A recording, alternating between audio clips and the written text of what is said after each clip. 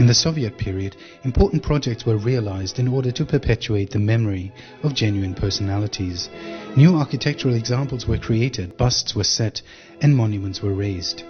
In Shusha, a great representative of classic Azerbaijani realist poetry who played an exclusive role in the development of the Azerbaijani literary language, Mullah Pana Vagif's mausoleum and bust, poet, philologer, painter, calligrapher and musician Mir Mohsen Nawab's grave monument, which was set up by UNESCO,